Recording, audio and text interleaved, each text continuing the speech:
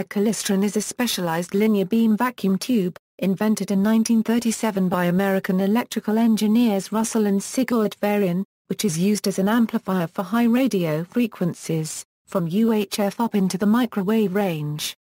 Low-power klystrons are used as oscillators in terrestrial microwave relay communications links, while high-power klystrons are used as output tubes in UHF television transmitters, satellite communication, and radar transmitters, and to generate the drive power for modern particle accelerators. In the klystron, an electron beam interacts with the radio waves as it passes through resonant cavities, metal boxes along the length of the tube.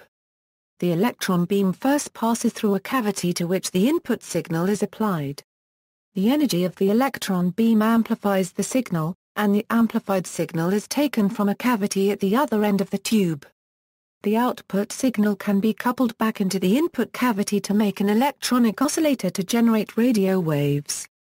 The gain of klystrons can be high, 60 decibels or more, with output power up to tens of megawatts, but the bandwidth is narrow, usually a few percent, although it can be up to 10% in some devices. A reflex klystron is an obsolete type in which the electron beam was reflected back along its path by a high-potential electrode, used as an oscillator. The name klystron comes from the stem form florin of a Greek verb referring to the action of waves breaking against a shore, and the suffix -1/2 meaning the place where the action happens. The name klystron was suggested by Hermann Fra Nkel, a professor in the classics department at Stanford University when the klystron was under development. History: the brothers Russel and Sigurd Varian of Stanford University are the inventors of the klystron. Their prototype was completed and demonstrated successfully on August 30, 1937. Upon publication in 1939, news of the klystron immediately influenced the work of US and UK researchers working on radar equipment. The Varians went on to found Varian Associates to commercialize the technology. Their work built on the description of velocity modulation by Arsene Hale and Oscar Hale in 1935, though the Varians were probably unaware of the Hale's work. The work of physicist W. W. Hansen was instrumental in the development of the klystron and was cited by the Varian brothers in their 1939 paper. His resonator analysis, which dealt with the problem of accelerating electrons toward a target, could be used just as well to decelerate electrons. During the Second World War, Hansen lectured at the MIT Radiation Labs 2 days a week, commuting to Boston from Sperry Gyroscope Company on Long Island. His resonator was called a Batron by the Varian brothers. Hansen died of beryllium disease in 1949 as a result of exposure to beryllium oxide.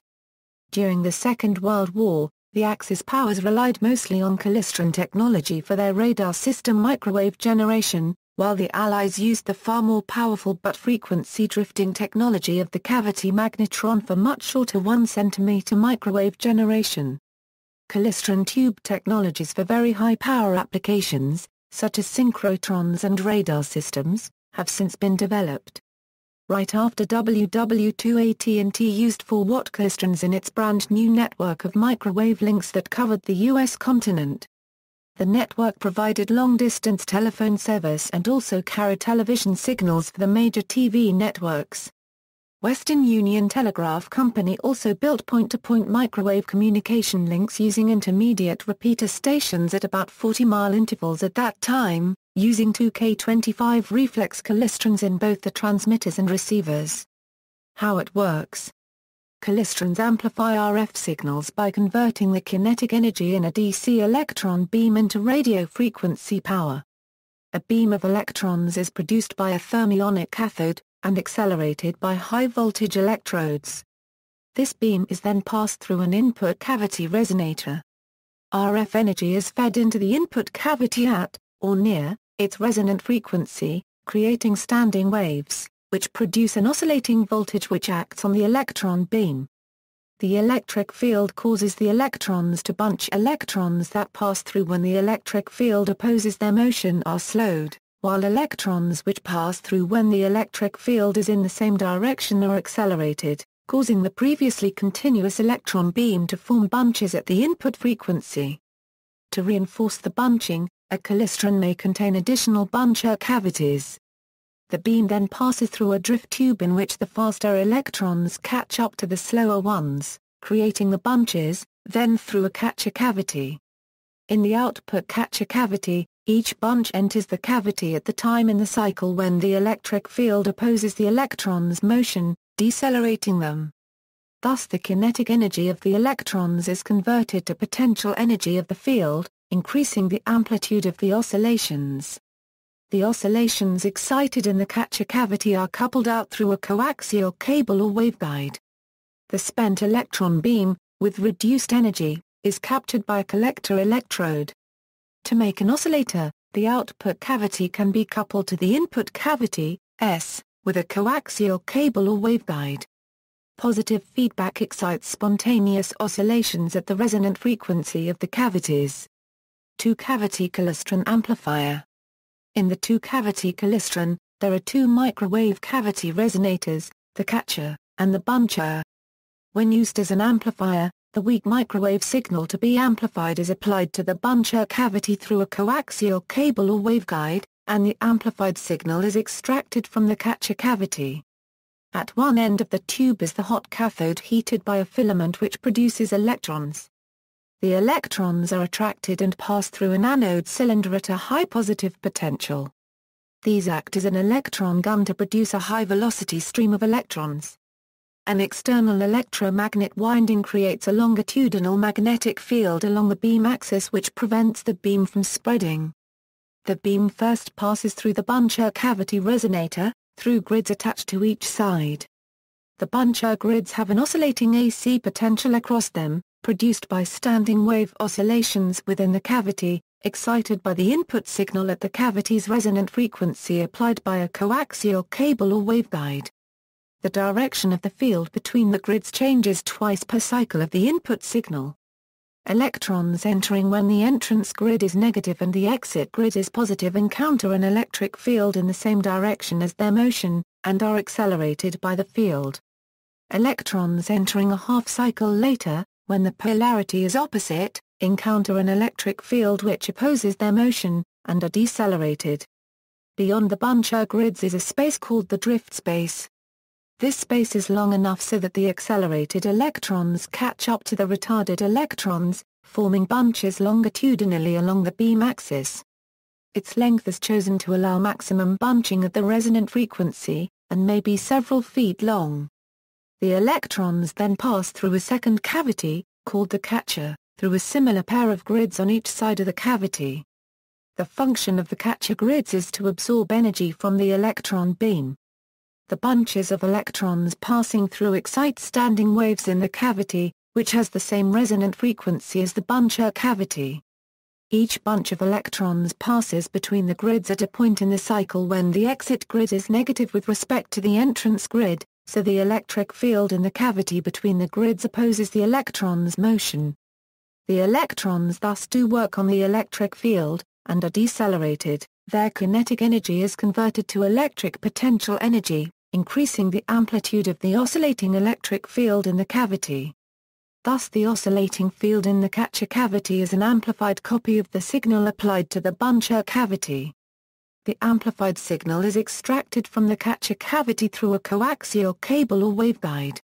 After passing through the catcher and giving up its energy, the lower energy electron beam is absorbed by a collector electrode. Two-cavity klystron oscillator. The two-cavity klystron amplifier is readily turned into an oscillator by connecting the catcher and buncher cavities with a short coaxial cable or waveguide. The cable acts as a feedback path, applying some of the output energy to the input to provide positive feedback. This excites spontaneous oscillations in the cavities at the cavity's resonant frequency. When power to the tube is turned on, random electrical noise in the input cavity modulates the electron beam, providing a signal to get oscillation started. The noise is amplified in the catcher cavity and fed back to the buncher cavity. Since the cavities have very high Q factor, only energy at the resonant frequency is amplified, so the output signal quickly becomes a sine wave. Two-cavity oscillator klystrons have the advantage of being among the lowest noise microwave sources available, and for that reason have often been used in the illuminator systems of missile targeting radars. The two-cavity oscillator klystron normally generates more power than the reflex klystron, typically watts of output rather than milliwatts. Since there is no reflector, only one high-voltage supply is necessary to cause the tube to oscillate. The voltage must be adjusted to a particular value. This is because the electron beam must produce the bunched electrons in the second cavity in order to generate output power. Voltage must be adjusted to vary the velocity of the electron beam to a suitable level due to the fixed physical separation between the two cavities. Often several modes of oscillation can be observed in a given klystron. Reflex klystron. In the reflex klystron, the electron beam passes through a single resonant cavity. The electrons are fired into one end of the tube by an electron gun. After passing through the resonant cavity, they are reflected by a negatively charged reflector electrode for another pass through the cavity, where they are then collected. The electron beam is velocity modulated when it first passes through the cavity. The formation of electron bunches takes place in the drift space between the reflector and the cavity. The voltage on the reflector must be adjusted so that the bunching is at a maximum as the electron beam re-enters the resonant cavity, thus ensuring a maximum of energy is transferred from the electron beam to the RF oscillations in the cavity. The reflector voltage may be varied slightly from the optimum value, which results in some loss of output power, but also in a variation in frequency. This effect is used to good advantage for automatic frequency control in receivers, and in frequency modulation for transmitters. The level of modulation applied for transmission is small enough that the power output essentially remains constant. At regions far from the optimum voltage, no oscillations are obtained at all. There are often several regions of reflector voltage where the reflex klystron will oscillate. These are referred to as modes. The electronic tuning range of the reflex klystron is usually referred to as the variation in frequency between half power points, the points in the oscillating mode where the power outputs is half the maximum outputs in the mode. Modern semiconductor technology has effectively replaced the reflex klystron in most applications. Multi-cavity klystron. In all modern klystrons, the number of cavities exceeds 2. A larger number of cavities may be used to increase the gain of the klystron, or to increase the bandwidth. Tuning a klystron. Some klystrons have cavities that are tunable. Tuning a klystron is delicate work which, if not done properly, can cause damage to equipment or injury to the technician due to the very high voltages that could be produced. By adjusting the frequency of individual cavities, the technician can change the operating frequency, gain, output power, or bandwidth of the amplifier. The technician must be careful not to exceed the limits of the graduations, or damages to the klystron can result. Manufacturers generally send a card with the unique calibrations for a klystron's performance characteristics, that lists the graduations to be set to attain any of a set of listed frequencies. No two klystrons are exactly identical, and so every card is specific to the individual unit. Klystrons have serial numbers on each of them to uniquely identify each unit, and for which manufacturers may have the performance characteristics in a database. If not, loss of the calibration card may be an economically insoluble problem, making the klystron unusable or perform marginally untuned. Other precautions taken when tuning a klystron include using non-ferrous tools. Some klystrons employ permanent magnets. If a technician uses ferrous tools and comes too close to the intense magnetic fields that contain the electron beam, such a tool can be pulled into the unit by the intense magnetic force, smashing fingers, injuring the technician, or damaging the unit. Special lightweight non-magnetic tools made of beryllium alloy have been used for tuning U.S. Air Force klystrons. Precautions are routinely taken when transporting klystron devices in aircraft, as the intense magnetic field can interfere with magnetic navigation equipment.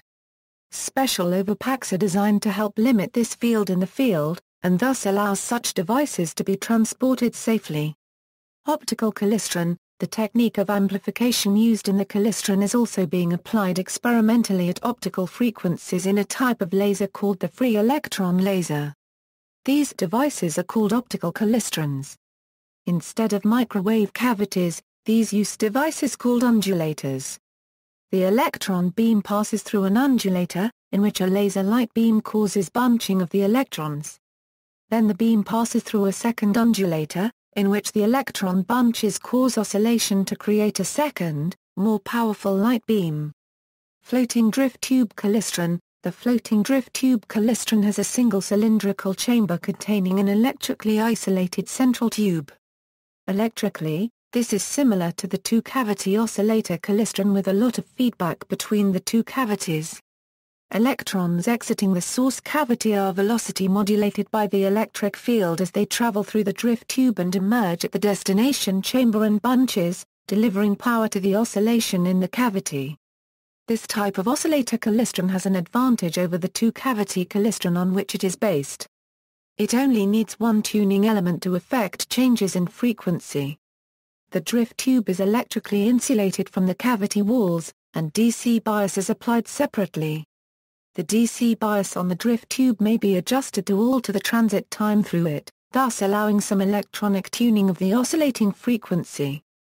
The amount of tuning in this manner is not large and is normally used for frequency modulation when transmitting. Collector. After the RF energy has been extracted from the electron beam, the beam is destroyed in a collector. Some klystrons include depressed collectors, which recover energy from the beam before collecting the electrons, increasing efficiency. Multistage depressed collectors enhance the energy recovery by sorting the electrons in energy bins. Applications. Klystrons can produce far higher microwave power outputs than solid-state microwave devices such as GaN diodes. In modern systems, they are used from UHF up through hundreds of gigahertz. Klystrons can be found at work in radar, satellite and wideband high-power communication, medicine, and high-energy physics. At SLAC, for example, klystrons are routinely employed which have outputs in the range of 50 megawatts and 50 kilowatts at 2856 MHz. The Arecibo planetary radar uses two klystrons that provide a total power output of 1 megawatt at 2380 MHz. Popular Science's Best of What's New 2007 described a company, Global Resource Corporation, currently defunct, using a klystron to convert the hydrocarbons in everyday materials, automotive waste, coal, oil shale, and oil sands into natural gas and diesel fuel. See also. References. External links, animation of how a klystron works, two-cavity klystron, multi-cavity klystron, reflex klystron, high power for linear accelerator, history of the klystron from Varian, Stanford Linear Accelerator Center Klystron Gallery Pictures, Klystron Collection in the Virtual Valve Museum, Klystron Amplifier, microwave gun klystron developed at the SLAC.